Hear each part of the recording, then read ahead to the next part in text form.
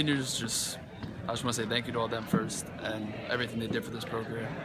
And I'm glad they were here, glad they helped us win up to this point. And in the game, you know, we were just trying to get over that hump. It was hard. They're a good team. They're a good fundamental team. They're great shooters, and they fought hard, and we fought hard, and just couldn't get over the hump. Were you guys surprised at all at their speed? I mean, obviously the coach talked a lot about them having high basketball IQ, but the speed of the game too was sort of to your liking. But I wonder if that surprised you guys a little bit, especially defensively for them and on the boards. They were very well conditioned. They ran the floor really well, and they got the ball up and down the court.